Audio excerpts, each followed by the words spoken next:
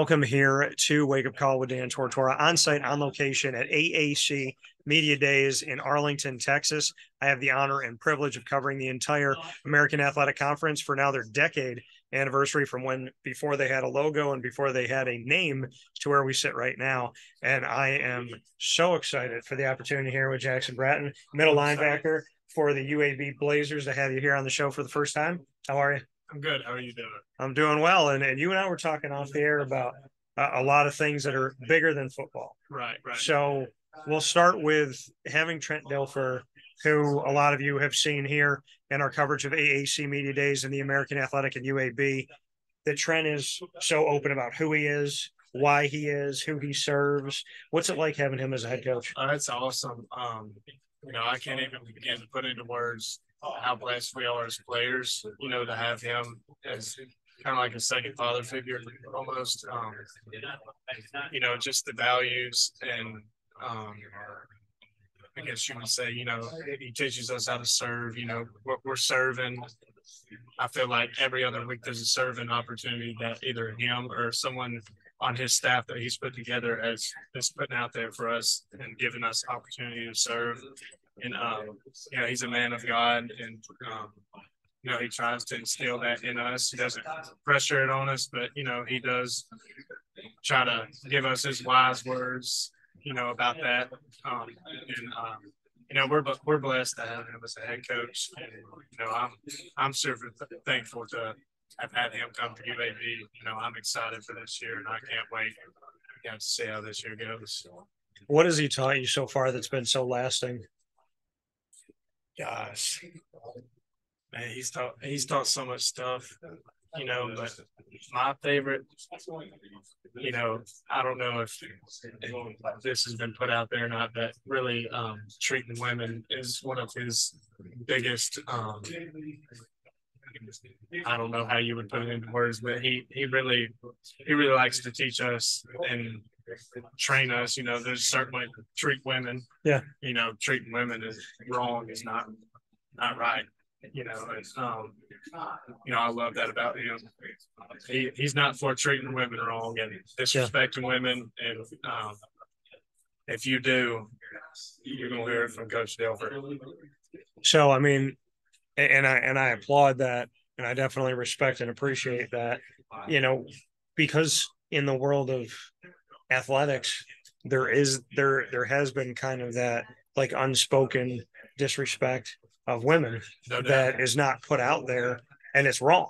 Yeah. And so when you hear a coach come in and say, hey, this is what I expect from you guys, this is what I expect from my team, and we need to uphold ourselves to being classy, to being gentlemen, to being respectful. To hear somebody come in and say, totally outside of football, this is my expectation of you as a human being, what has that done for you as a person? I mean, it's done a lot for me. It's kind of kept me on track of where I need to be. Growing up, my mom and, of course, my dad, he always taught me to respect women. And, that was a big part of our household growing up. And, when he got here, it's kind of a reminder for me. But, I feel like it's good for people, who didn't necessarily get taught that growing up, or not saying that everybody doesn't get taught that, but I'm saying people that didn't have the opportunity to get taught how to treat women, that's what he's there for. Like I said, he's like a second father figure to us. So he I don't know, it's taught me a lot, and I love hearing his speeches every day and hearing what he has to say to us every day, and just teaching us to be better young men every single day. So for you, learning that on and off the field, at middle linebacker, you're the mic. You are the voice of the defense. What does that position mean to you, that position of leadership, and how have you grown into the leader that you are? So I was telling another reporter this, a local reporter in Birmingham. He asked me kind of the same thing, and I haven't been a leader since high school, and I'm new to UAB, kind of still. I've only been here a year and a half. Yeah. So I didn't know how my other teammates would react to me trying to be a leader with me being so new. Yeah. some people can take it the wrong way. Hey, like, this guy's only been here a year and a half. He doesn't have a say so. So I try to take a different approach about it. And I just try to do every action I make, I try to make it the right move and just lead by example. And then, once I gain trust in my teammates, I feel like, I have started to be more vocal and encourage others. And, especially the linebacker room, I really try to, help the young boys out. And, I am getting more comfortable with it. I was a little uncomfortable when Coach Delford first got here, and he put me on a platoon leaderboard, and I was like, well, okay. Coach Delford believes in me, and it gave me confidence too. That's what I really liked about it. It did give me confidence. I just didn't know how to do it. And I'm still learning, to this day how to do it. And, I'm Coach Delford helps me out with that. And we have another person on our staff that has helped me as well. And but yeah, I'm still learning every day, and I've enjoyed every single bit of it so far, and I'm eager to learn more as the season goes on. Bring me into platoon leaderboard and what that is, what that means. Okay, so we got 12 platoon teams. Okay. Each team has 2 leaders. Okay. One on offense and one on defense. So you got a team that has 2 leaders from offense and defense side of the ball. So, and then each team has roughly, I want to say right now it's 8 or 9 people per team. Okay. Maybe a number around in there. And so basically, trash is found left around your locker. You don't weigh in the morning. You're late to a meeting, late to class, late to tutoring, late to anything that you're told to be at, or don't show up to treatment, anything that you're not supposed to be doing, your team gets a platoon spin. Okay. So we call it a Ferris wheel. It's got different punishments on it. Okay. And you spin that thing, whatever it lands on, that's what you're doing for the rest of the week. For each thing that you do wrong. Right. So, you miss 5 things, or if people on your platoon team, say 5 different people missed one thing, you got 5 spins on the board. We call this one thing a soul cleanser. And basically that's self-explanatory. It's the worst thing you could possibly do conditioning wise. And if you have 5 spins and it lands on that 5 times, you got 5 soul cleansers that week. So that's what that's about. It's just kind of like accountability, and it's a good thing because it scares people on the team. Now, I guess that's what you got to do nowadays to get people to do the right things. But yeah, that's what that is. What makes you do the right thing? I guess if I had to put it into words, I almost feel guilty because growing up, my mom and dad both instilled that in me, to always do the right thing. But, my mom always harped on me. You reap what you sow. Yeah. And, that's out of the Bible. And I've always been told that. I mean, if she's listening to this, she would probably laugh so hard because I tell her that now just to mess around with her. I'm like, Mom, you reap what you sow. But, and I believe in that with all of my heart. What you put in is what you're going to get out, and how you treat other people is how you're going to get treated. And, if you serve others, I go to Church of the Highlands. Shout out to Pastor Chris. He's been really harping on serving others, and I feel like a lot this summer he's been preaching on that big time. And I've always believed in that, and I love to serve others. And so anyway, I kind of lost track on where I was even going with that, but that's where I stand with it. So before we get into something called rapid fire here on the show, gotcha. Your faith means blank. Fill in that blank.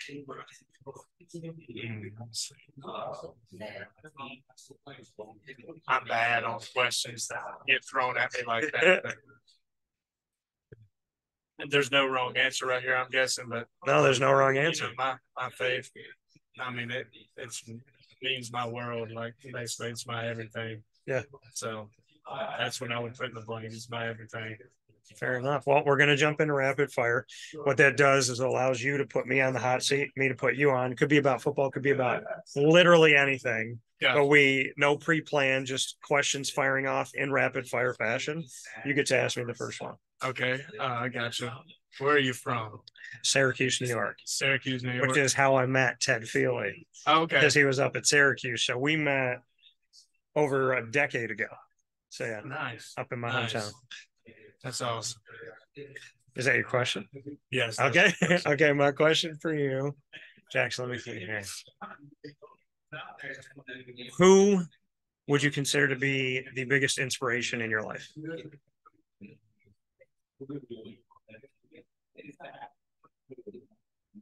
I don't want to make my dad jealous, but I mean, I love my dad, but my mom, she's all the time inspiring me. So she's got to be the most inspirational person in my life because she's always trying to inspire me to be a better person. So I would definitely say my mom. I mean, no doubt, she's always trying to get me to better myself each and every day.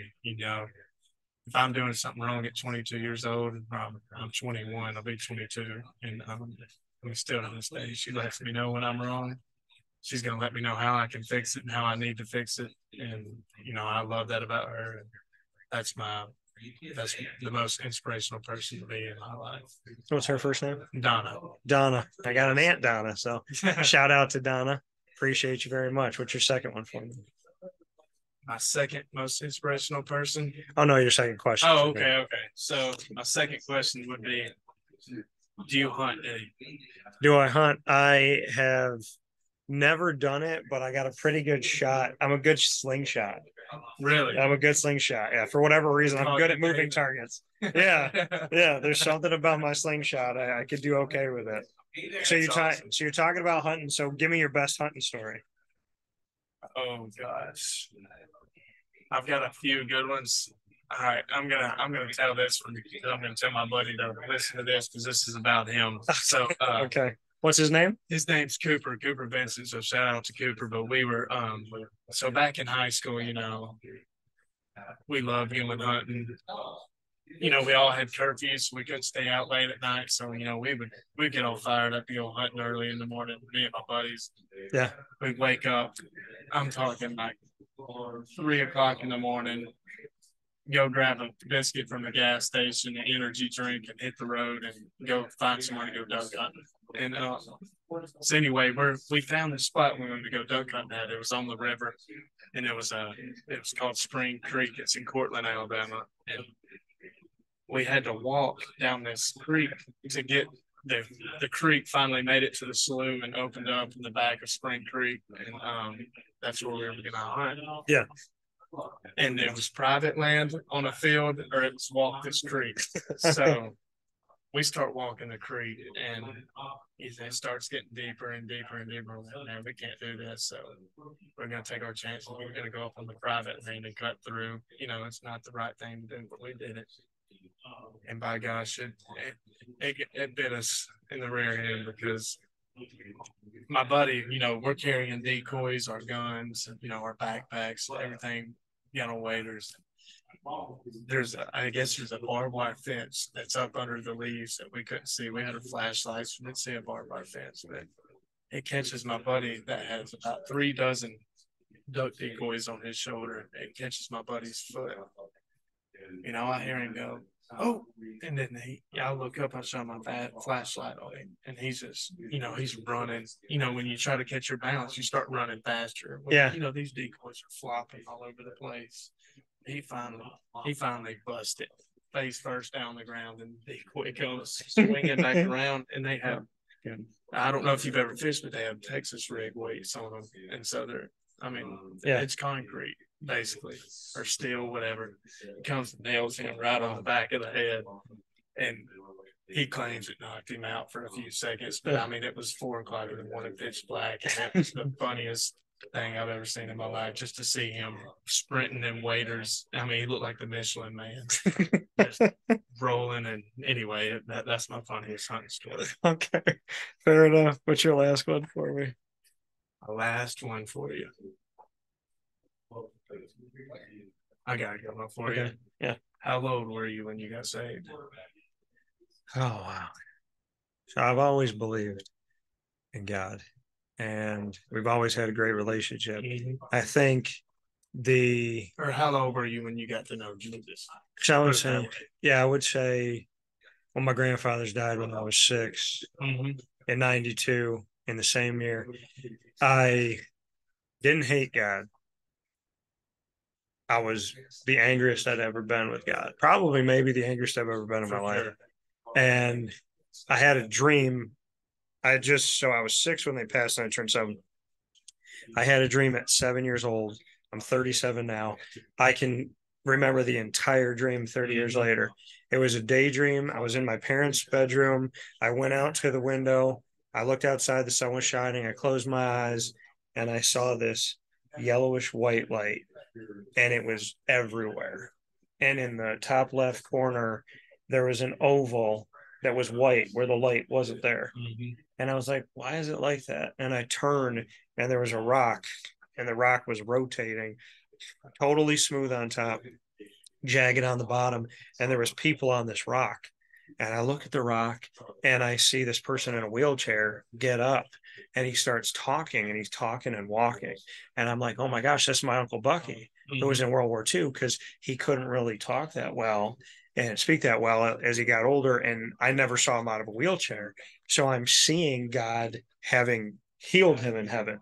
And I see these other people there, and I'm like, okay.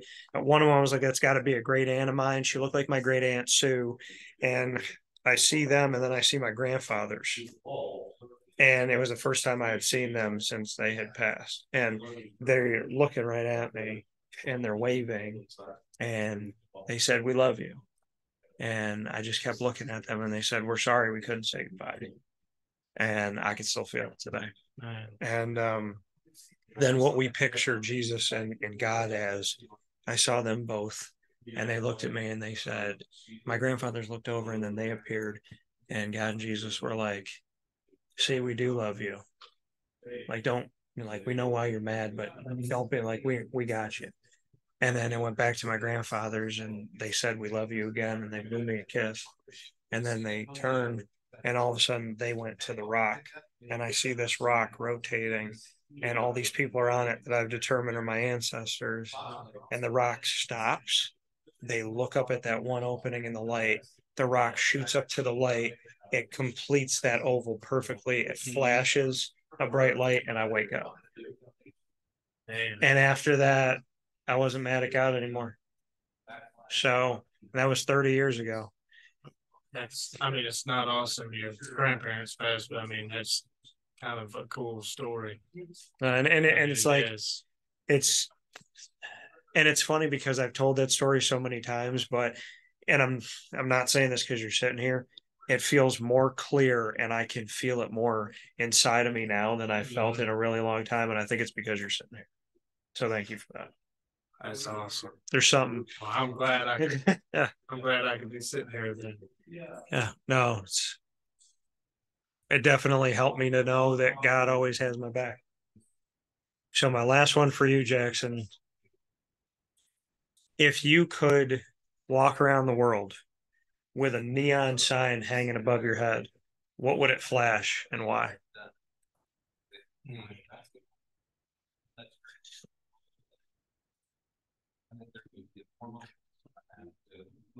The neon sign was flashing with my head. We've done a lot of talking about Jesus on the air, so I'm gonna keep it coming. Okay. Say Jesus loves you. Jesus loves you. Flashing as bright as they can freaking flash. I like it, and I definitely appreciate you feeling comfortable enough to be open about your faith, about your history, about your buddy's horrendous accident. We had good times in high school now. So I'm listening to the story and I'm thinking barbed wire, cement. I'm feeling terrible for him, and then you say it's the funniest thing I've ever seen. It's the funniest. I'm telling you, it's the hardest I've probably ever laughed in my life. Because if you knew that boy, yeah, okay, all right, he's gonna listen to this. If you knew that boy, it would make you laugh. All right, if I knew Cooper Vincent, then I would know. Okay, So with that being said, UAB Blazers, a middle linebacker, Jackson Bratton here on Wake Up Call with Dan Tortora and this AAC football special. Jackson, it's the first time, but hopefully we'll get another one. Most definitely. Appreciate you. Thank you. Appreciate you.